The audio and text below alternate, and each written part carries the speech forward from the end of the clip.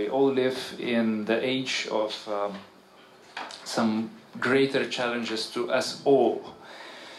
The age when circumstances that everybody encounters that doesn't allow ourselves to step back and think what is actually going with our lives, in our social circles, or in the more usually experienced lack, of social stimulation, social circles, of our usual urban Twitter, Facebook, whatever news portals or whatever news groups or whatever thing induced loneliness. And one of the most annoying things that I as a pedagogian, as an academic teacher, encounter in nowadays public discourse is overestimation of powers of education and presentation of education, especially formal education, yes, as a kind of magic bullet that will solve, empower you, dear young ones, to everything that is possible in your life, that will open some kind of grandiose and narcissist perspective, that you will achieve everything, like some odd Hollywood actor is screaming into YouTube video, just do it, you will do it, you can, and stuff like this. I remember this also from the early post-Soviet, early capitalist here, 90s, where first, it was a Nike, I guess, advertising emerged on our TV screens. For me it was an eye-opener. And someone running with Nike shoes was screaming, "If you really want, you can." So I was really religiously believing in this. And I was thinking, in the early 90s, I was, 19, in my late teens, in my early 20s, and I thought, wonderful, let's do this. I really want to do that, and I hope to achieve something. I'm young, the world is changing. Francis Fukuyama, if anybody knows this name, was saying that history is beginning to approaching its end, and it will be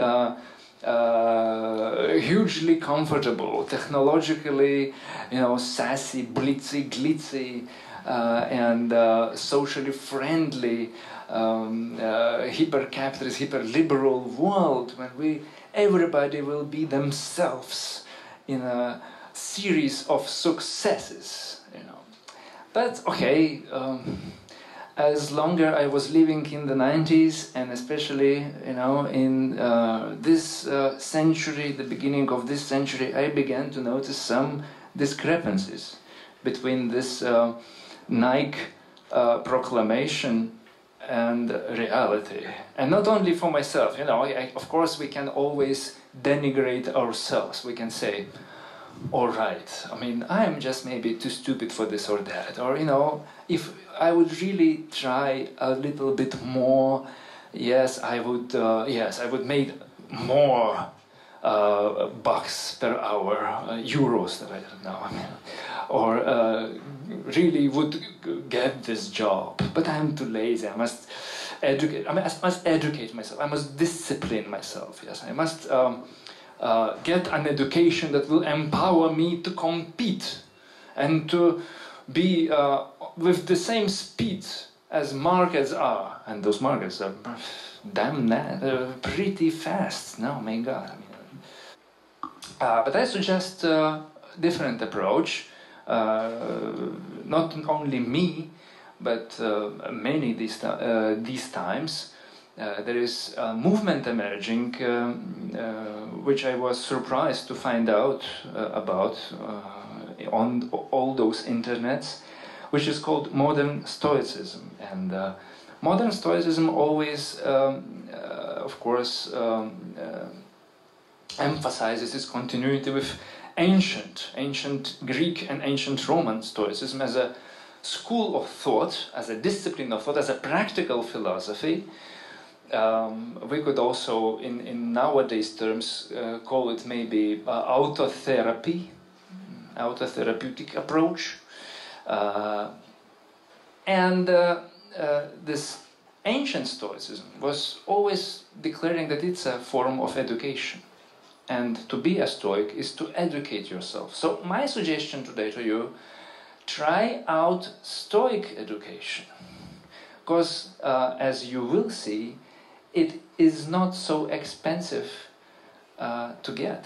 And it's quite liberating.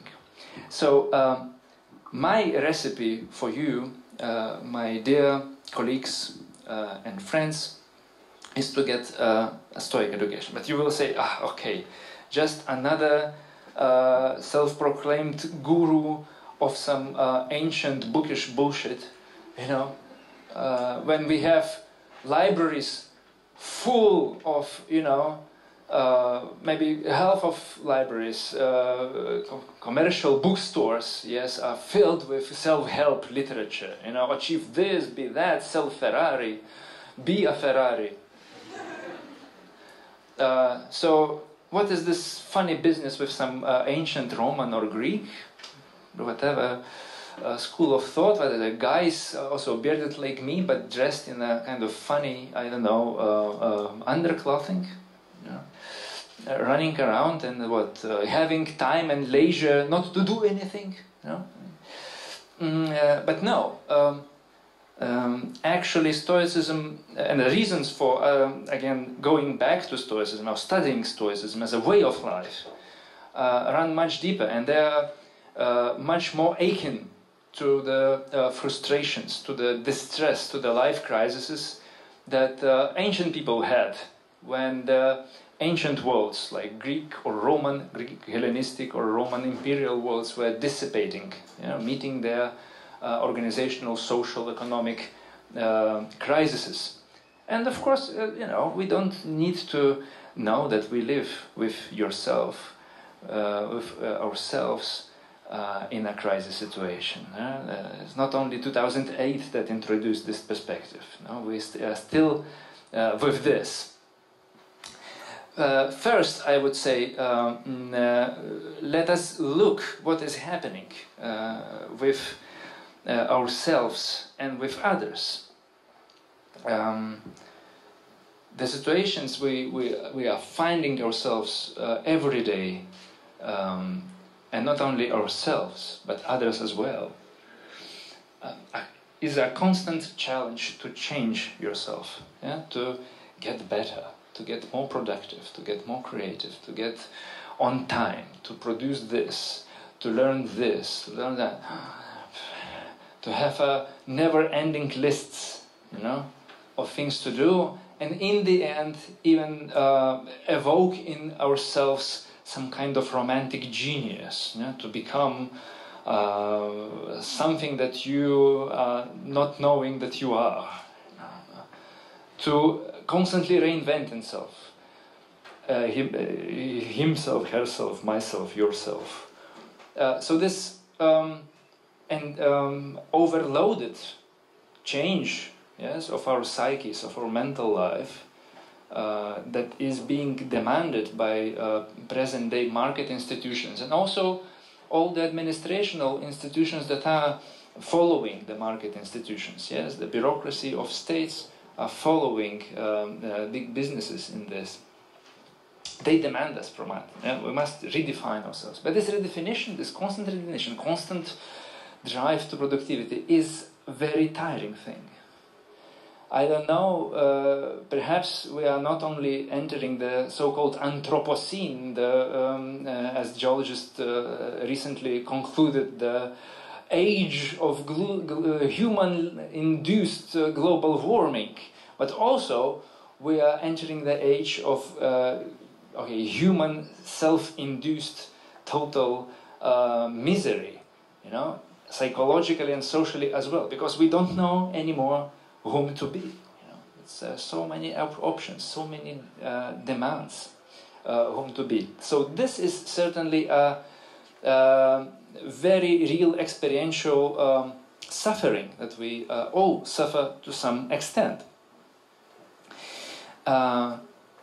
And when we just think about the suffering, you know, of not really always filling out those lists, you know, of all not achieving this or that, you know, not being good enough for this or this competition or stuff like this, we usually accept the responsibility as a good boys and girls, you know, as a good citizens, as a good employees, as a good students, blaming ourselves. Yeah. If only I blah blah blah blah blah blah would do more that or this, then I would succeed. But are we so powerful to achieve all this that is tantalizingly displayed before ourselves in all those self-help books, in all those market visions of consumption, employment, and life, like in, I don't know, even IKEA catalog? My God. Yeah. Even IKEA catalog is not easily achievable, or not for many of us, at least here. We constantly feel that we are not so powerful as we should be. And certainly we are finding with every year, with every, in academic sense, semester, or with every week or month, that we are not so successful as we should be. This also adds to our common life distress. So, what to do? What to do with those facts? What to do with those facts without all the circus of self-blaming, of constant, never-ending self-change that all enervates and exhausts us, like those Sisyphuses, no, from Gustave Doré illustrations to Dante's Inferno. How to step out of this inferno? The thing is that ancient Stoicism was dealing exactly with the same situation in ancient world. Yeah? The usual very stable, yes, social, economic, or political worlds were collapsing, yeah, where they were changing. There were no certainty of who we are, of who others are, of what to do, and so on, how to live. So the basic existential question that Stoicism poses to us, and it's still very valid today, I would claim, is what is exactly in our conscious will to do? And if we begin to consider this question, we will see that it's not such a big, all-expanding and over-taxing list of things that we actually can volitionally, consciously affect in our life. We should then start to a little bit relax demands on ourselves. And this is the main point that ancient Stoics like Epictetus, first century author, was having. So his main book is called The Guide to Good Life, Enchiridion to Kalubiou. I hope you will be having interest after this in reading that, or about it at least. But I see that I am overstepping my time limits, so let me finish. My suggestion is just accept this question, at least for a while, my dear friends. What is actually up to us? What is up to us as individuals? What is up to us as social units, social circles, circles of friends, circles of colleagues? What can we really change? And what can, at least as persons, we really cannot? What we cannot change and cannot affect, Stoics were always suggesting to build ourselves a rational distance with that, you know, and to count it as a really ethically not important thing. So many things that the market pushes to us are really not that important in Stoic perspective. So my suggestion would be to get interested in Stoicism, consider it as a modern kind of interpersonal culture of human resilience against present-day, very demanding institutions, and just begin to discover what is meaningful to us as a persons and groups of friends, groups of collaborators, socially tied groups. This is much more important than to overload and overtax ourselves with never-ending lists of you should do this or you should do that. Thank you very much. I hope that you will be modern Stoic heroes. Thank you.